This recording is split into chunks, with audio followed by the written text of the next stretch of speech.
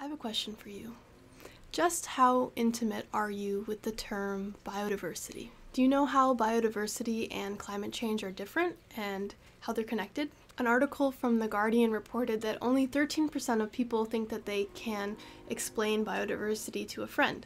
So whether you're passionate about science communication like me and want to make sure that you are up to date on your knowledge about biodiversity, or if you just want to enrich your understanding of nature to be able to talk about current events, let me tell you the 7 things that I think are worth remembering about biodiversity. So first I have to tell you a short story on how I became so endeared with the term biodiversity. So it was the first semester of my freshman year at KU, and I had just gotten out of my Spanish class. It was a warm, sunny day, and I decided I didn't want to go home yet. So I stopped into the study abroad office, and serendipitously, the first person I talked to, their name was Quinn, and they had studied abroad in Costa Rica. They were super pumped about the program, and I was like, I'm all in. I didn't even consider any other programs. They told me there were a lot of scholarships available, so I worked all of spring semester on applying for those scholarships.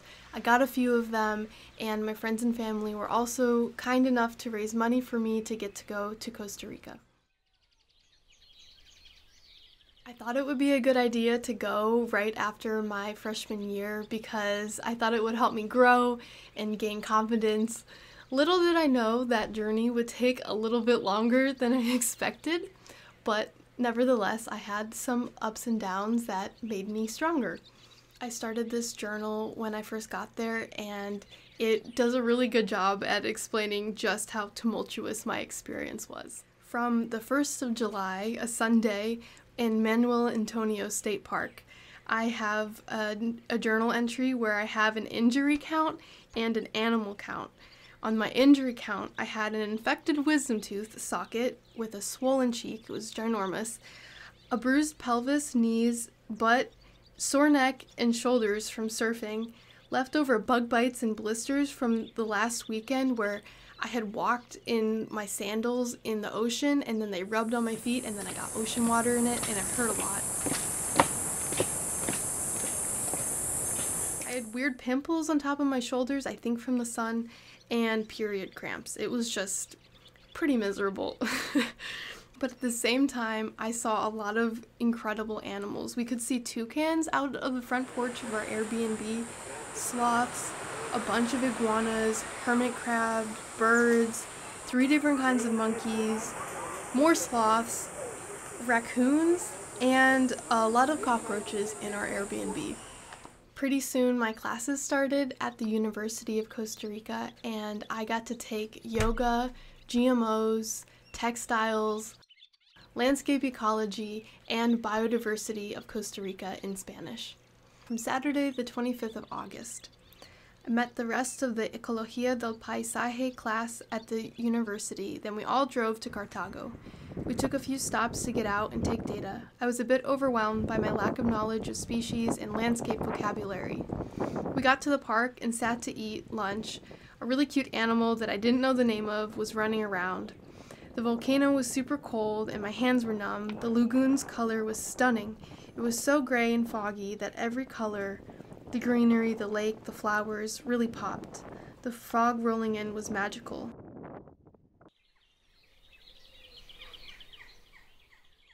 Another really tumultuous experience that I had was my birthday. It was really incredible because I got to see whales for the very first time, but I was also very lonely, so it was a very conflicting experience. But my classmates got me a birthday cake and my professors taught me how to dance. We were playing music out of the van that we had driven to the research station in, and it was just an incredible time. I wrote, at 8 a.m. we met in the biology parking lot. We drove towards Cartago and stopped at the Quetzales Lodge to see the hummingbirds. We stopped for casados at a place with an amazing view. Casados are like the typical meal. The place we stayed at had a bunch of bunk beds, a biology research reserve. We went on a night walk, saw so many frogs and sloths, bats, a caiman, and a cohort of lizards. 20 biologists, or greater than one guide. The next day, we woke up to go to the whale watching place. We waited for a while on the beach, which was beautiful. There was a sandbar in the shape of a whale tail, which you walk on to load the boats, and the water is like a mirror. We found a bunch of sand dollars, and then we saw a whale mom with her young and a whole group of 8 males. They were so magical. Saturday the 29th of September. Sad happy day. Took the van to National Park with Ecología del Paisaje. We took a stop to talk about protected land in Costa Rica, then did a walk through the park in the afternoon. Started raining buckets. I put my backpack cover on to protect all my stuff, but I didn't bring an umbrella into the rainforest. Water pooled inside my backpack cover and gave my phone and camera a bath. My phone was already vulnerable and cracked from the day before. I tried not to worry about it. We went for a walk and we saw a glass frog for the first time and a Toro, which is a huge frog that meows under stress. It was just super big and chunky. My classmates had also set up nets that bats can't detect with their echolocation, so they get trapped in the net. I got to pet some bats, and I wrote that I love being an amateur biologist, even if it means destroying my technology. It's pretty symbolic that I stopped writing in my journal after this last entry. It was actually Thanksgiving Day, and I had gone to a coffee shop and then had Thanksgiving dinner by myself, and then I was waiting outside for my Uber and my phone got stolen right out of my hands.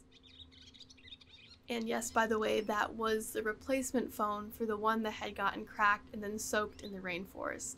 So it was a crazy time. There were a lot of ups and downs, but obviously I wouldn't trade it for anything. I'm super grateful that I got to have the experience to walk in such a beautiful place with people that were so knowledgeable and passionate. But in all honesty, my professors and peers here at the University of Kansas are equally as wonderful and knowledgeable. Here at KU, I've gotten to take Intro to Ecology, which was a surprising amount of math, and Field Ecology with the Environmental Studies department. So now that you know why I'm so passionate about biodiversity, let me tell you the first thing that I think is worth remembering. When you put all of life on Earth into context, you quickly learn that humans are very fresh on the scene. I remember the first day of my Biodiversity of Costa Rica class, we all were guessing how many species we thought were on this planet, and I was so shocked to hear that there's an estimated up to 1 trillion species alive on this planet today. Of that trillion species, only 1.3 million of them are described, and we as human beings are just one species out of those millions and trillions of species. And 99.9% of species that have ever existed on Earth are now extinct. Here's another way to put into context just how new humans are to life on Earth and the universe. The cosmic calendar basically scales the entirety of the universe from the Big Bang to the present moment on a calendar year from the 1st of January to the last minute of the last day of December. It's not until September of the calendar year that life even arose on Earth. The 28th of December is when flowers even arose, and the last day of the year is when humans evolved. The last minute of the last day is when we can find the entirety of our archaeological and written record of human beings. So the species alive today are really just a small snapshot of all of the life that has existed on Earth. So you might be wondering why so many species have gone extinct, why we're even here today, and I'll get to that. But first, I need to explain what diversity even means. The way I remember it is that diversity equals resilience. In my Intro to Ecology class, they showed a diagram that looked a lot like this, and I remember that being the moment that biodiversity just clicked in my head. Basically, in Food Web A, you see a lot more biodiversity, and in Food Web B, there's lower biodiversity. In Food Web A, if you remove just one species, the leafhopper, then the things that usually eat the leafhopper will still have other things to eat, and the food web will remain relatively stable. But in Food Web B, if you lose just that one species, the leafhopper, then the entire ecosystem is on the verge of collapse. So basically, diversity is just how many backups there are on the food web and how resilient that ecosystem is to the loss of a single species. The point of preserving resilience is to avoid the point of collapse in a system. This has really changed our understanding about how biodiversity loss and climate change work on our planet. Every system has a tipping point, whether that be the ice glaciers melting or ecosystems losing their resilience. But diversity is not just on the food web scale, it's also on the scale of genes, entire species, communities, and ecosystems. It's good to have a variety of species that replace the function of one lost species, but it's also important to have genetic diversity, or the ability for an entire species to adapt to environmental changes.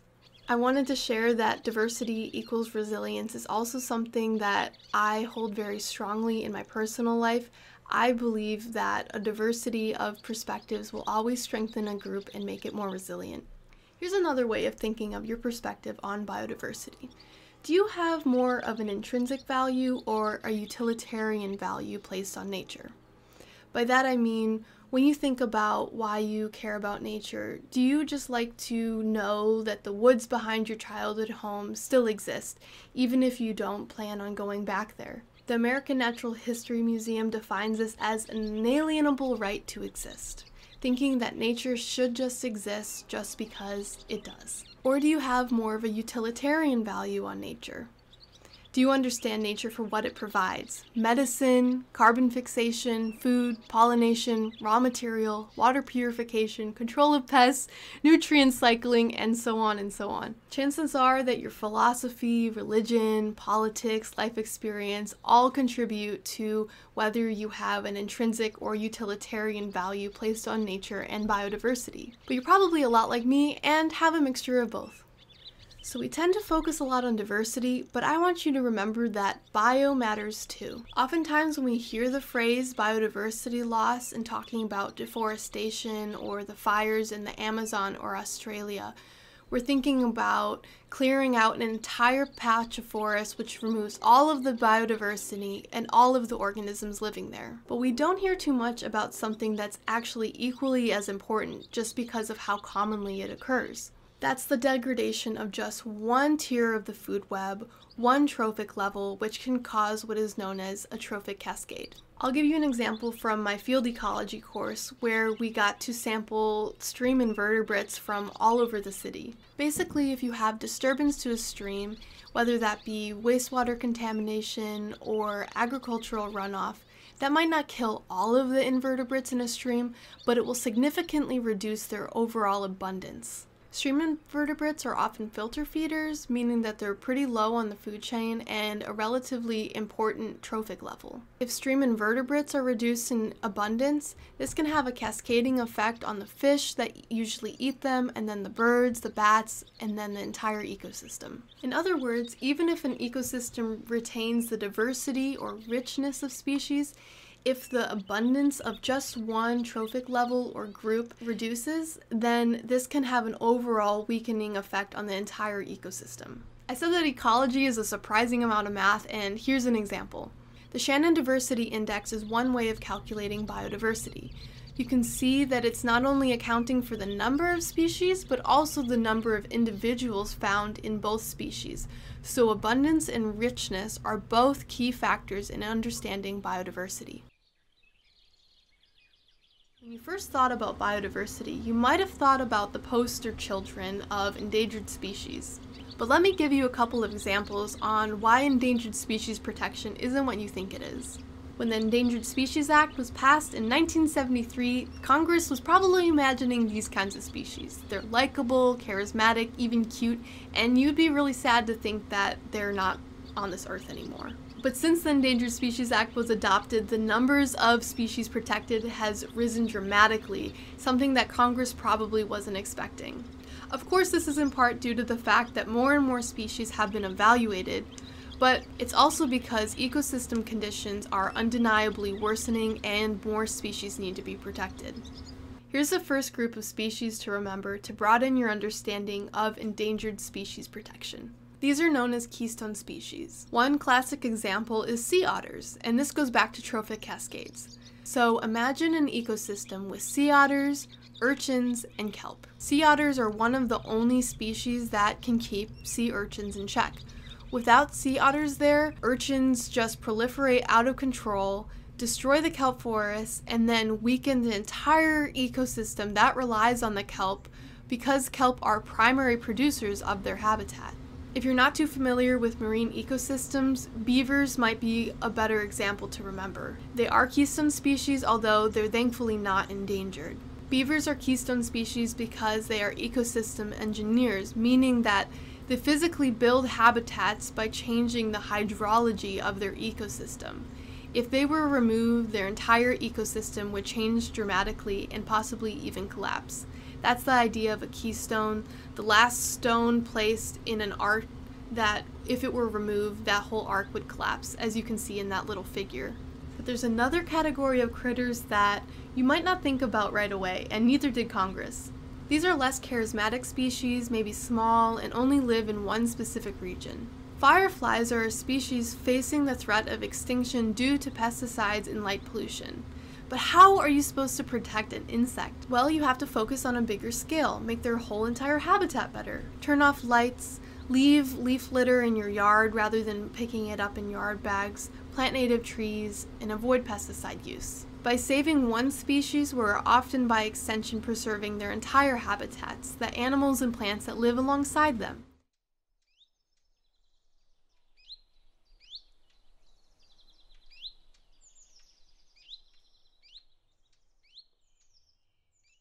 It's true that endangered species protection is sometimes raising an individual animal in captivity or tracking an individual elephant, prohibiting hunting of that species, but commonly it's things like reducing waste, pollution, and just preserving the land they live on. In a way, endangered species protection is just one facet of preserving ecosystem resilience. So we talked about the importance of biodiversity, but it's also important to remember where and why that biodiversity occurs. The key to understanding that is the role of disturbance.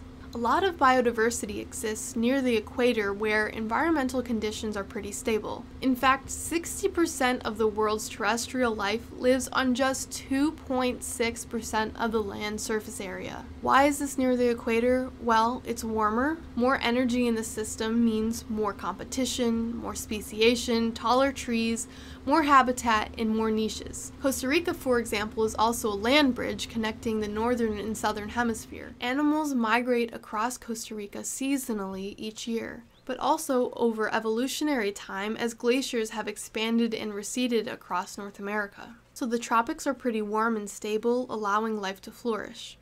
But on a smaller scale, we see a different pattern, more of a Goldilocks scenario. Local diversity is greatest when disturbance is not too frequent or too rare.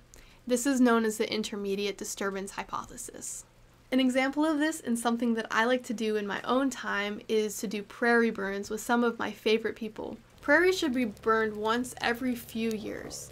This gives enough time so that the species that are there can really establish, grow nice roots, but the burning is important to allow that ecosystem to regenerate, to allow colonizing species to populate, to enrich the soil, and to sort of test the genetic diversity of the species living there. Generally, on a genetic level, a little bit of stress is important for speciation. Basically, this tests genetic diversity and makes sure that a population is staying adaptable and resilient to environmental changes. But sometimes species just can't react quickly enough to environmental changes, and when that happens, you have a mass extinction. Unfortunately, and I hate to be the one to break this to you, but we are currently undergoing Earth's 6th mass extinction. Don't panic. Extinctions happen slowly sometimes, but do be concerned. Usually when this happens, there's an evolutionary bottleneck where after the mass extinction, life on Earth just goes in a completely different direction. So what would happen if humans went extinct? Well, probably things that we know of as pests and weeds, which are really hardy, will diversify and flourish into something really beautiful and unrecognizable to us. If that makes you sad, well, might be something to think about. This is a really great book that I read that just walks through the history of discoveries that have helped us understand how extinctions happen here on Earth. For a while, we didn't even realize that the Earth has indeed changed over time. Guys like Charles Lyell and Charles Darwin sounded crazy to their peers when they explained that the Earth has indeed changed over time, geologically, environmentally, and the slow evolution of life over generations. The fact that the Earth can change quite quickly was also a shock to the world. The fact that species could even disappear entirely or go extinct was a groundbreaking discovery by the infamous George Cuvier, who is an anatomist and all-around sketchy guy. Read the book if you want to learn more about that. Mass extinctions are really interesting to me because they're basically systems that spin out of balance over time. This causes environmental changes that are hostile to life. But these are all systems that still occur on Earth, just on a smaller scale and within balance. Or sometimes an asteroid hits the Earth and there's really nothing you can do about it. Okay, so remember, 3.5 billion years ago is when life first arose on Earth. It took its sweet, sweet time to proliferate, and then by 445 million years ago, Earth was ready for its first mass extinction of 85% of species. This was called the Ordovician extinction. This was sparked by an intense ice age due to plants proliferating, fixing carbon dioxide, and cooling the Earth, basically the opposite of what's happening now on Earth as we remove greenery on Earth, warming it up. That extinction happened over millions of years, which is still relatively short. The next extinction was the late Devonian extinction, which killed off 75% of species.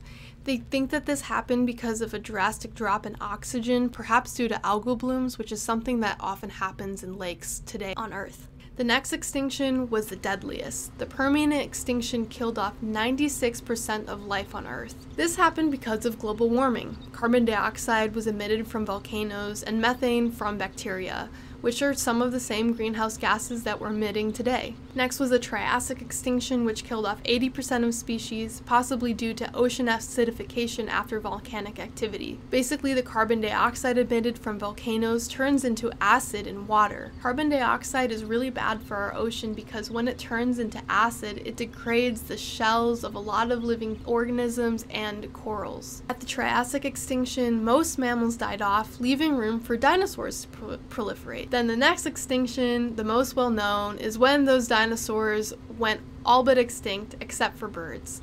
This happened 66 million years ago, and 60 to 70% of all life was lost. This happened because of an impact of an asteroid in the Yucatan Peninsula of Mexico. Basically, debris exploded, first raining embers which fell and caused a bunch of fires across the globe. Then the debris basically shaded the Earth, causing it to cool, and then there was a bunch of other natural disasters like tsunamis that happened from the impact of the asteroid. So how do we know that we are experiencing the sixth extinction?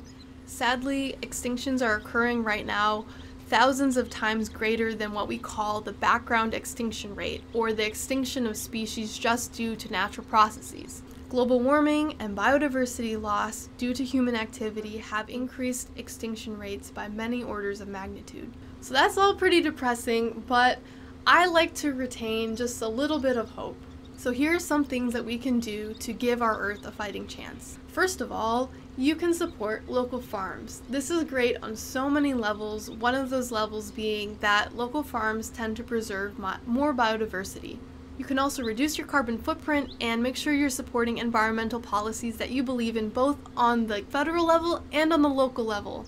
You can support restoration and conservation. This is something that I had no idea how it actually worked until I took my landscape ecology course. To be honest, I didn't even know what landscape ecology meant until the class started. I just took it because I was told we were going to go on trips and all the other foreign exchange students were taking it too. But basically what I learned is that the geography and composition of habitats can be as important overall as building individual habitats such as for keystone species. On the figure to the left, you can see the dark patches, which is something like maybe a national park or a preserved patch of land.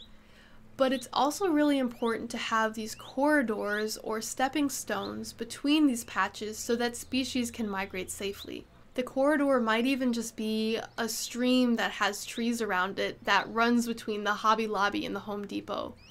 That map on the right was actually one of my exams. We were given the blue areas, which are already conserved, and we had to decide where to put the corridors, which I highlighted in green. Basically, we had to take into account what the landscape was like there. Are there buildings there, or are there farms? Because it's a lot less expensive to convert a farm to a corridor than it is to try to cut down buildings or houses, which probably isn't even ethical.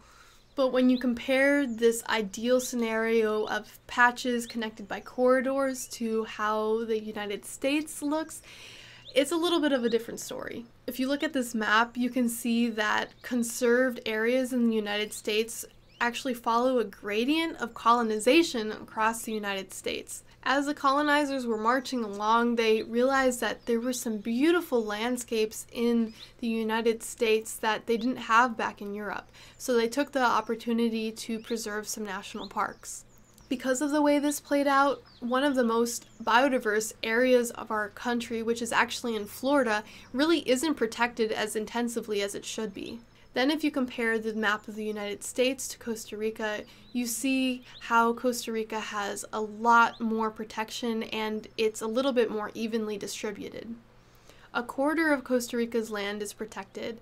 This is in part due to the fact that they rely a lot on tourism, so they have a lot of value placed on conserving their land. There's also a cultural value and a lot of scientists who understand the value of biodiversity. So there is hope for our Earth as long as we listen to our scientists. Okay, so that's a lot of information, and I hope that I explained it in a way that you can remember some of it. Now let's take a moment and listen to a poem by one of my favorite podcasters and philosophers that writes a lot of poetry that I resonate with on human beings' relationship with nature. There are a finite number of elements in the universe, a finite number of forces, of energies. In time, in certain proportions, they gave rise to moss, to galaxies, to you. How sweet are the limitations of this place. How lovely to be one note in such a rich, unlikely song.